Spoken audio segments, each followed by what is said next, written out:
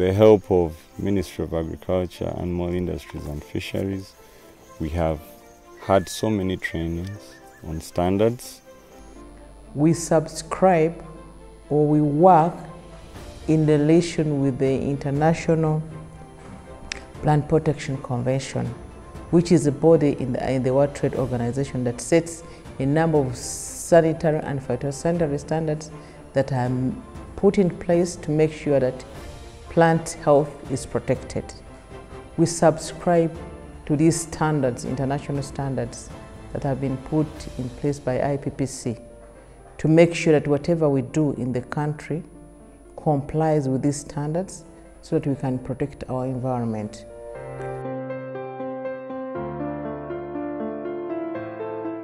Farmers register through the export companies, and the Ministry of Agriculture, through its inspectors, come to the field and do field inspections to ensure that the places of production and the practices are complying with international requirements. During field or garden inspections, different procedures are followed as per the standard operating procedures that were developed under the Plant Protection and Health Act of Uganda 2016. After visiting the garden, they inspect. After inspecting, they verifying it's good for export.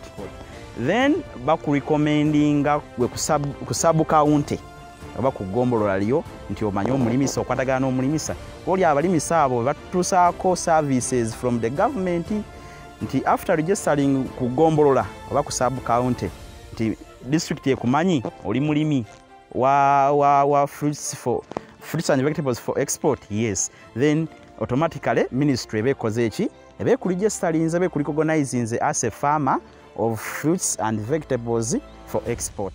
So among the records which you look at the registration. Is the farm already registered? For in case if it is a new farmer, you have to look at the garden, the acreage, the company is intending to supply, and the country of destination. These involve following the sampling framework, which helps us to view and see whether the place of production or the garden has those pests or diseases. Okugezaako okutuukiriza omutindo ogwo ekisookera ddala ennimiro erina okuba nga nnyonjo okubeera nga tesobola kubeeramu biwuka, tesobola kukuuma biwuka, terina kubaamu muddo.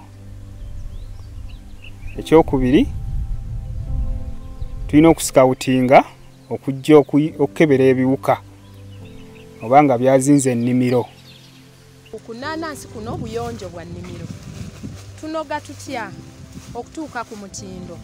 Ennaanansi eno ogikuuma otya okufuna ennaanansi egenda ku export? Bwe tuba nnimidde katale ka export nkola ntya? After preparing your nursery bed, remember otandikira okulaba omutindo gw'ekirime ky'osimbye. Nursery bed eyo batogirabiridde bulungi jjuke naye erumbibwa ebiki? Erumbibwa ebirwadde, erumbibwa ebiwuka bigirumba.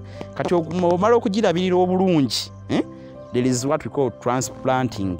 Nti kati omaze okukeyalinga ennimiro nga bw'ogiraba eno 1 acre ogipreparinze omuddo ogulimye ogikabadde boyisiza mu tractor, now transplanting. We collect records in terms of scouting records, we collect records on harvesting, we collect records on the pests that we have here, and spraying records. Kituyamba okusalawo oba tunetaaga okukozesa eddagala oba tekyetaagisa. Era bwe tuba bakozesa ddagala kika ki lye tugenda okukozesa kusinziira ku kiwuka kye tuba tusanze ate eddagala erikkirizibwa akatale ako. And as the NPPO, our main roles, people know us that we issue phytosanitary certificates. But we do so many other things to make sure that we protect our countries and the countries that we trade with. We do surveillance within the country to make sure that we monitor whether we have new pests that have arrived in the country and make sure that we also mitigate these risks. We do inspections of the plant commodities that we are exporting out of the country, but we also do inspections of the plant or plant products that are coming into the country. Entula zino ku katale kwe tuzitwala, katale kagoberera nnyo omutindo, era omutindo ogwo entula erina okuba nga terina biwuka. Remember, I told you our main objective, we put measures to stop the spread and establishment of these quarantine pests in the country. So one of the roles we do is to inspect each and every plant commodity or plant product that is going out of the country, because it's a requirement under the IPPC to make sure that we don't spread pests to the other countries we are trading with. So as the NPPO, we inspect what goes out of the country and also inspect what comes into our country. So before we can issue an import permit to bring any plant or plant product in the country, we have to make sure that this product is free from those regulated quarantine pests or quarantine pests that can be of harm to our country. So such trainings are shaping us and taking us to that direction where we can now be able to export as a farm. Tukozesa emitego egy'enjawulo egiyambako okukendeeza ku biwuka ebyandibadde birumbe entula yaffe, ng'ekiwuka eky'empiso, omutego ogw'empiso, omutego ogwo gukwata obulume, obuwuka obulume, baguteekamu obuwoowo obusikiriza obulume. Obuwoowo obwo buba buwunya nga akawuka akakazi. Kati akawuka akakalume kajja akalowooza mulimu akakazi, naye mu kawoowo kali ate nga mulimu obutwa obugenda okutta akawuka ako akalume. Kati bwe kajja ne kagwako ne kasika obutwa obwo ne kafa akalume ako. Kati mu mbeera eyo kitegeeze watali kitonde kisajja, ekikazi tekisobola kuzaala. Olina okukiipinga ennimiro ng'eri out of weeds all the time. Then tulina kye tuyita mu birime by'export, tulina kye tuyita chemical residues, nti ebirime byo tebirina kubeeramu ddagala, free from chemicals, MRL. Kati eddagala eryo olugenda jjukira olina bifuuyira mu mbeera y'okulabirira, n'ebigobako ebiwuka ofuuyira. Kati ogenda birabirira otya ate nga n'eddagala terikola ki?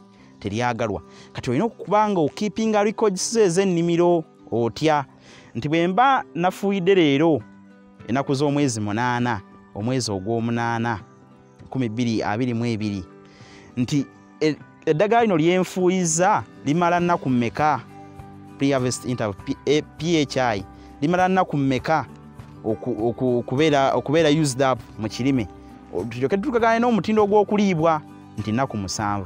Ekitegeeza olina okuyisaawo ennaku 7 olyoke oddemu oharvestinge. Tulina ne stika ezisikiriza ebiwuka okugwako, ziriko amasanda ago. Akawuka buli lwe kagwako waliwo obuwuka bumuwempe, obuwuka obuwojjolo, obuzaala bumoggo, bwe kajja ne kalengera kale eri eya kyenvu ne kagwaka, kuliko amasanda kati tekavaako, amasanda gakakwata. Ekyo kitegeeza nti tekajja kuddamu kugenda mu nnimiro, kagenda kuba kafiira okwo.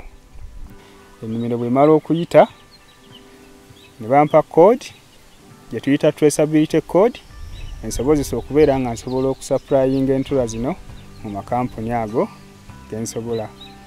genkolagana nago. Nina kodi eya kiri, nina kodi eya kamula eya entula, nina kodi eya okra n'ey'obutunda. Kati bwe tumala okwavesinga wano jjukira tupiikinga, hand picking nga bw'okiraba oti ojjako kuno kamu. Tuba n'ebisero byaffe mwe tukola ki? Mwe tuteeka oba ebiŋŋaŋaali oba ebbaafu naye nga biri clean. Kati bwe tumala obiteekamu tulina we tuyita sorting area, we tusortingiramu before delivering to the company. Eri company yakuwaki ministry gye yakuweerako license oba gye yakuweerako permit. After sorting tubiparkinga in a clean containers, then loading to the truck to the pack house. So those are some of the production things or practices we put in place at the farm to see to it that our markets get very good products.